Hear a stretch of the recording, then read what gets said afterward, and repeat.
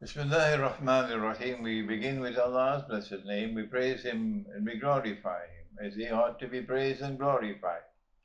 And we pray for peace and for blessings on all His noble messengers, and in particular on the left of them all, the blessed Prophet Muhammad sallallahu ta'ala alayhi wa sallam, as we greet you with Assalamu alaikum wa rahmatullahi wa barakatuh and Ramadan Kareem.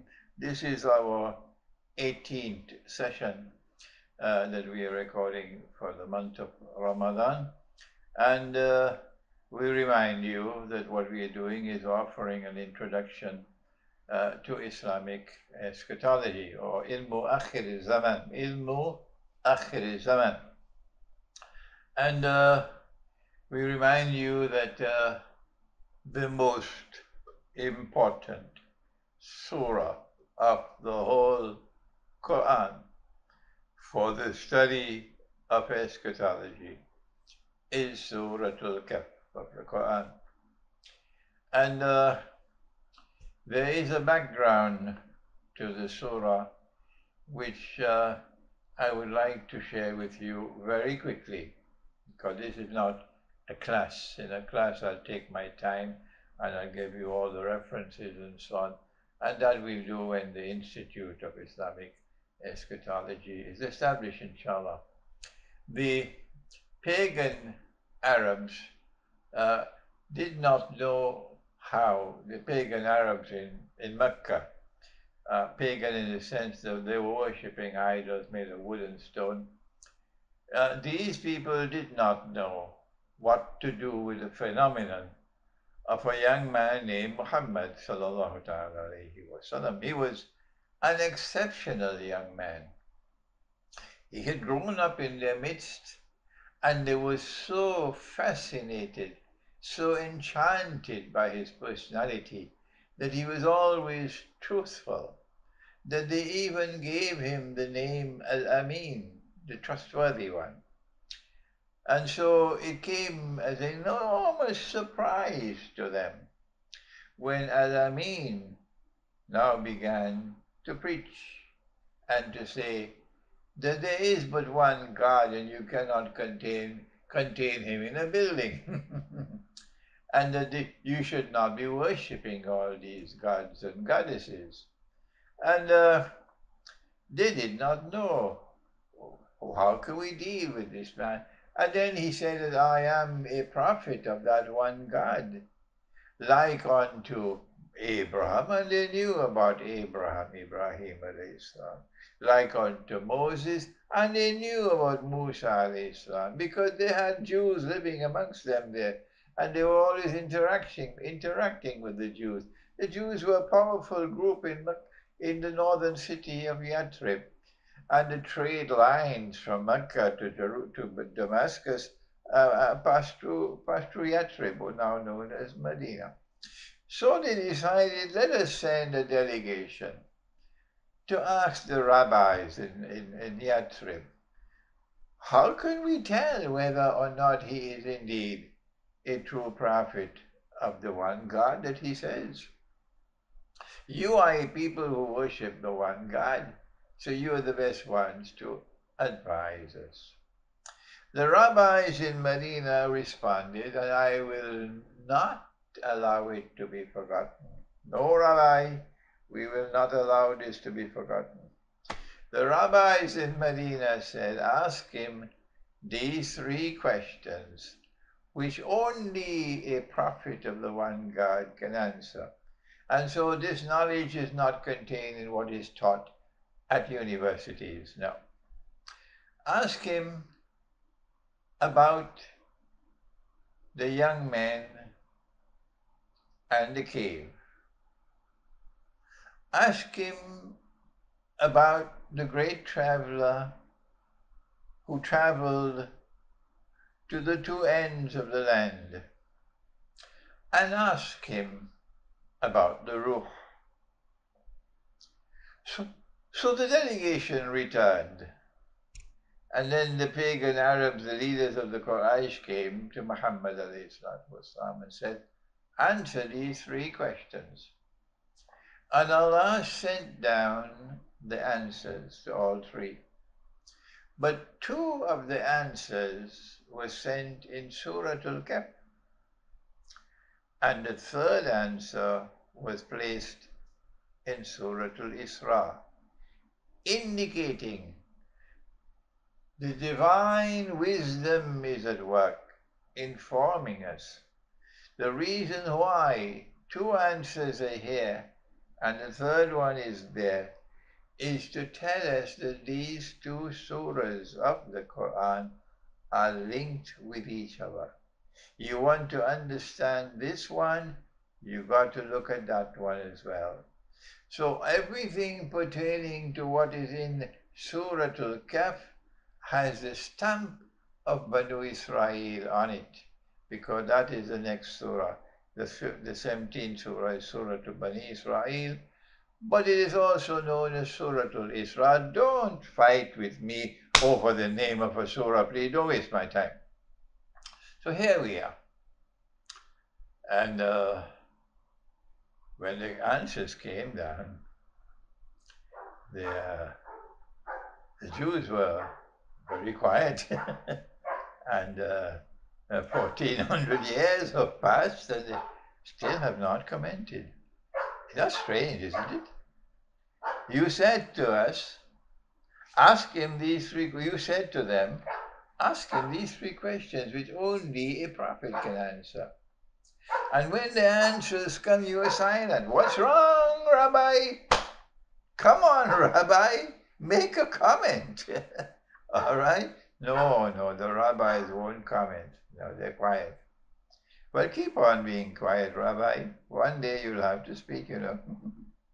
And so we got an answer about the young man in the cave. And that's how Surah Al-Kahf begins. And then towards the end of Surah Al-Kahf, you have the answer about the grave traveler who traveled to the two ends of the land. But in Surah Al-Isra, or known as Surah Bani Israel, the answer for the third question, ask him about the Ruh, was given. And in that answer, Allah subhanahu wa ta'ala first repeated the question and then gave the answer. Did you hear me? Look at how, look at the style, look at the methodology. He first repeats the question and then gives the answer. بعد أعوذ بالله من الشيطان الرجيم ويسألونك عن الروح, and they question thee, O Muhammad sallallahu ta'ala alayhi wa sallam, about the ruh. Now the ruh, or the spirit, can be that which was breathed into every human being. فَإِذَا سَوَيْتُهُ وَنَفَخْتُ فِيهِ مِنْ رُوحِي فَقَعُوا لَهُ سَاجِدِينَ, says the Quran.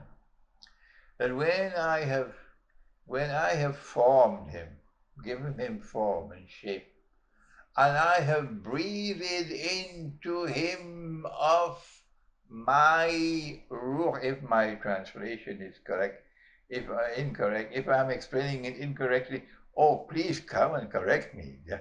Please correct me. وَنَفَخْتُ فِيهِ مِنْ رُوحِي. Let me repeat it. وَنَفَخْتُ فِيهِ مِنْ رُوحِي. And I breathed into him of my ruh. My ruh, my spirit. فَكَعُوا لَهُ سَاجِدِينَ. So there is a divine ruh. There is a ruh which is breathed into every human being. And that ruh must be different from that which is breathed into animals, okay? And so, which ruh is he talking about?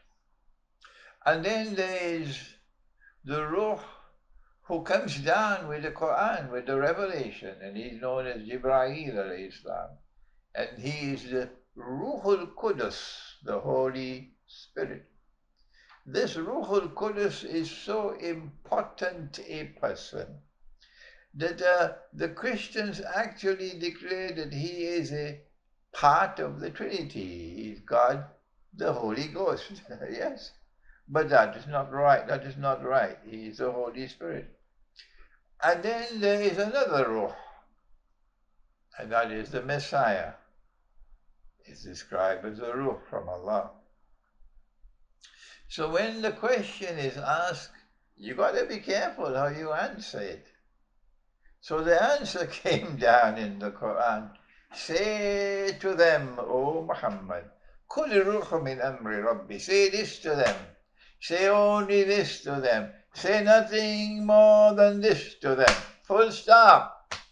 The ruh is by the command of your Lord.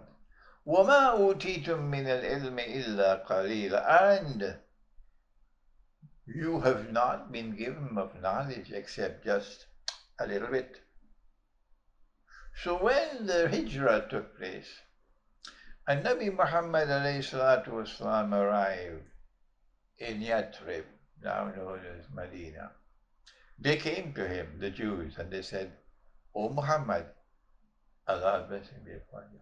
When the Quran came down to say, and you have not been given of knowledge of this subject except just a little bit, who was Allah talking about? Was he talking about us? Meaning the people who have the chip on their shoulders, that we are the chosen of the Lord God. Heaven is reserved for us. We are the elite of mankind. The rest of mankind are born inferior to us. Was he talking about us? Could he say such a thing about us? Or was he talking about those pagan Arabs who just like cockroaches? So what answer did the Prophet give? Oh, it's an answer that brings smiles to our lips. In this blessed Ramadan, he told them, he said it to their faces. He said Allah was talking about both of you. Both of you. And so that was the question about the Ruh. And now we have to go to Surah Al-Kahf to look at the question pertaining to the young men, and then go to Surah Al-Kahf to look at the question pertaining to the great traveler, knowing that these are questions which only a prophet can answer. Only a prophet can answer. We didn't get any big answer in the question to the subject of the Ruh. No. So now we have to look to these. And when we go to the subject of the great traveler, which we'll come to in the next session, inshallah, or the following session, Allah Ta'ala uses the same methodology. He first repeats the question, and then he gives the answer. And he describes the great traveler not by name, and since Allah did not give his name, don't ask me what's his name. I am not interested in his name. Go ask somebody else. Have I made myself clear? Okay. وَيَسْأَلُونَكَ عَنْ ذِي الْقَرْنَيْنِ. And they question thee, O Muhammad, alayhi salatu wasalam, about Dhul Qarnain. That's not the name of a person. No, Dhul Qarnain is not the name of a person. It is not the name of Donald Trump. It's not the name of Vladimir Putin. And it's not the name of Imran Khan. So would you kindly stop wasting my time? Dhul Qarnain is not the name of a person. So schoolboys, get lost. Dhul Qarnain is not the name of a person. What is Dhul Qarnain? We'll answer that in another session. It's not the name of a person. Good. But in answering the question, of Dhul Qarnain, the great traveler who traveled to the two ends of the land, we are taken to Gog and Magog. Now then, those who have even 5 rupees worth of sense, I'm not talking about intelligence, I'm talking about simple common sense. 5 rupiya ka.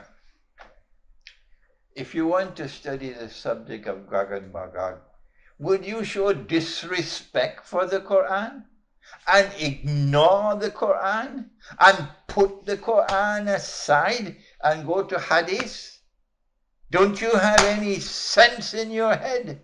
Don't you have any respect for the Quran? Why does this old man in his old age have to get so worked up? Because schoolboys won't be anything else but schoolboys. I don't know why they're fond of remaining schoolboys. A schoolboy will do that, but not someone with some learning, more than 5 rupiya. He will go to the Quran first to study the subject of Gog and Magog. Because Gog and Magog are one of the major signs of Akhir Zaman. This is not peanuts. This is not a plaything that you should kick around like a football. Gog and Magog are a supremely important subject. And it was in answering the question about the great traveler who traveled to the two ends of the land that Allah introduced the subject of Gog and Magog. Perhaps the reason why they run from the Quran when it comes to Gog and Magog is because they cannot understand the Quran. That's why. Maybe that's the answer. They can't understand it, so they ignore the Quran and they put the Quran aside and they disrespect the Quran when they study Gog and Magog. I have to apologize to you. I've been in this field teaching the subject for Gog and Magog for 25 years now. Some of them were not even born yet. So can you imagine my frustration with these schoolboys? Now, Imran Hussein is wrong on Gog and Magog. Imran Hussein is this and that and the other. But we will come to Gog and Magog later. But one of the major signs of the last day is Gog and Magog, and only a prophet of Allah could speak on the subject of Gog and Magog. It's not taught in any university. Which now brings us to today's talk, which is the third question, which is the question concerning the young men in the cave. Remember, the greatest of all fitna in Akhir Zaman, more dangerous than Gog and Magog, is Dajjal. That's what our Prophet said when he gave us the major signs of the last day.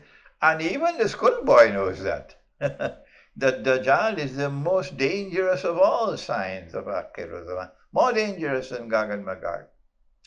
So if the question from the rabbis is about a young man who traveled, who fled into a cave and had a wondrous story. But when answering that question, Allah does not repeat the question when answering.